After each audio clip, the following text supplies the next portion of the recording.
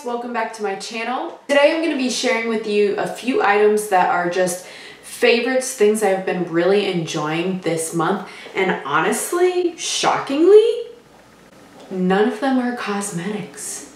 I know.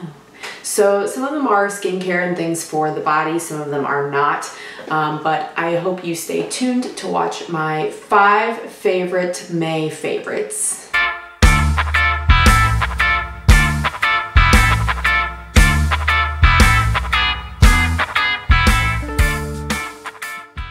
Before we get into the video too far, please make sure you like and subscribe to this channel. We are over 100 subscribers and growing. Okay, so like I said, this video is not going to be super long. I only have 5 items to share with you guys, but these are just things that I have been extra loving this month. I'll start with the things that are more, I guess you would call it lifestyle items, or not really skincare or anything like that, since I don't have anything that's cosmetics. The first thing I've been loving is tea. No, not tea like gossip tea, but tea like hot tea. I drink a lot of hot tea, and I have been loving this brand called Harney & Sons. So here's one example. This is the Paris tea. My piano accompanist that works with me and my groups that I direct at my job at school got me this for Christmas. It's like this awesome variety pack. All of those different colors are different flavors. I'm not sure if you can buy this in stores. I haven't looked since I have not depleted this yet. I've really just broken into this stash, but the tea bags do say harneyandsons.com. So I would imagine that you can at least buy them online, which may be preferable for some of you if you're like me and you're kind of trying to avoid going to the stores in person right now. But these are all really delicious. They have regular, meaning caffeinated, as well as decaffeinated varieties. And I also like the fact that when you tear open each packet, you know, there's that little like paper at the end of the string of your tea bag. It tells you for each type how long you should steep the tea, because there is a different time that is best for each kind of tea. So I appreciate that that's right on the little paper tag on the end of the tea bag, so there's no guesswork for you, and it's been just a really relaxing beverage for me here at home. The next thing is a candle from Apothecary. Now this one is the White Flowers scent. This is an artisan soy wax candle. Because it is soy wax, which I've been trying to get more soy candles just because they burn a lot longer. This one, approximate burn time is 60 hours. That's a long time considering it's not that large. This is only 8 ounces, so it's pretty small, but I like the vibe. I like the label. It just looks very high-end to me. I love that there's this little cork lid. And it's just a regular candle on the inside. You can see I've burned maybe half of it so far, but the scent, it smells like spring to me. And at least in Ohio, we went pretty much from winter straight to blazing hot summer. Did not have a very good spring. So I've been loving to burn this in my house. It's a nice light floral scent. It's not too overpowering or headachy. It just smells very fresh. This is from World Market. If you've never shopped at a World Market, I would highly recommend you check one out. I really like shopping there. It gives me a lot of variety and more things that feel kind of, I guess I would say, exotic to me. Coming from a small town where there's not a lot of variety, shopping at World Market makes me feel like I got to travel somewhere and go on a trip somewhere and find something like out of the ordinary or exotic, or something that's from out of the country without the price tag of leaving the country. So that's a place I really enjoy, World Market in general, and the Apothecary candles specifically this month. The next item has also helped me prepare from going from winter straight into 88, basically summer weather here in Ohio. And this is the St. Tropez Gradual Tan. This is the Gradual Tinted Tan. And it says it's going to give you an instant healthy glow.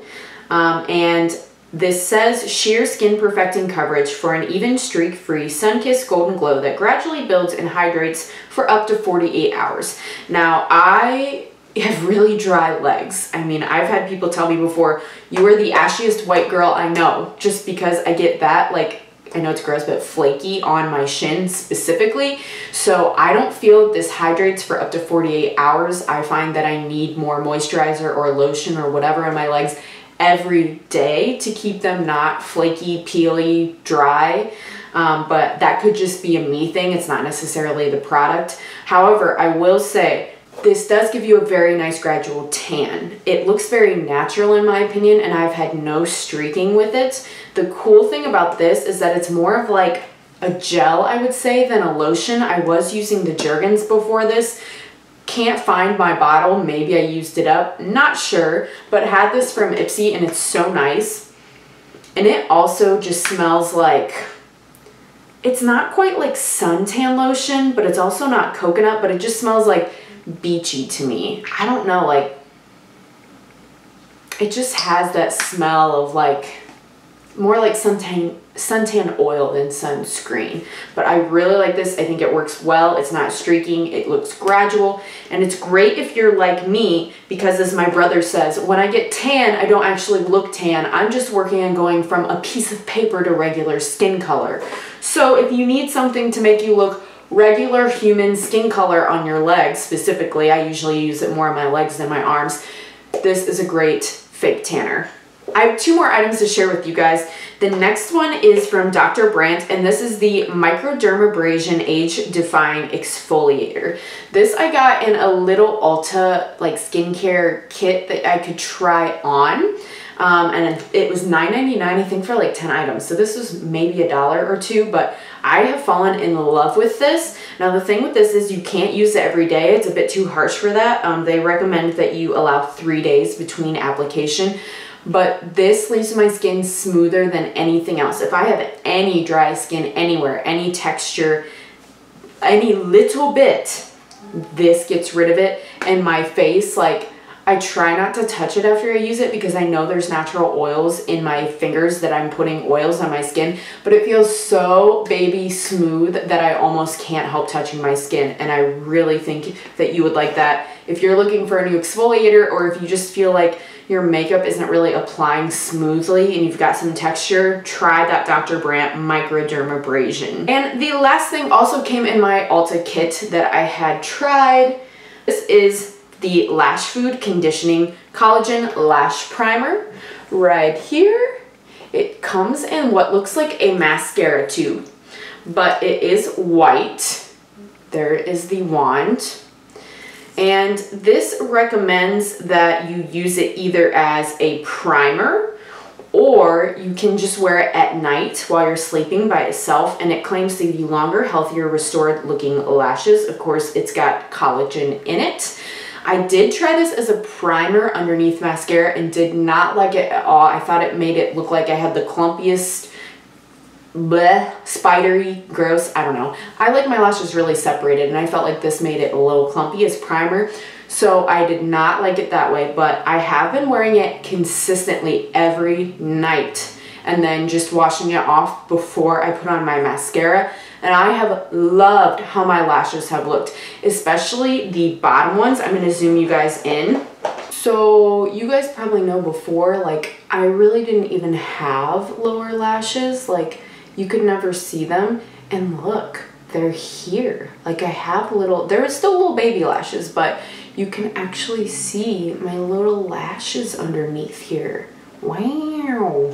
So yeah, I do feel like that has actually helped my lashes become healthier and possibly a little bit, I don't know, longer or thicker or something, or at least it's combating, you know, wearing mascara during the day or whatever harshness I'm putting through it by curling it or anything. So I'm really, really loving this and looking forward to continue using it and seeing if I continue to get more results, or I'm really curious once I stop using it if I'm gonna notice that I stopped, or if it's like placebo effect that I think that it's working, but it's just in my mind because I'm doing the process of something to my lashes. So those are the 5 products I have been loving this month, and I think you should check out and let me know what you think of them if you've used any of them in the comments below.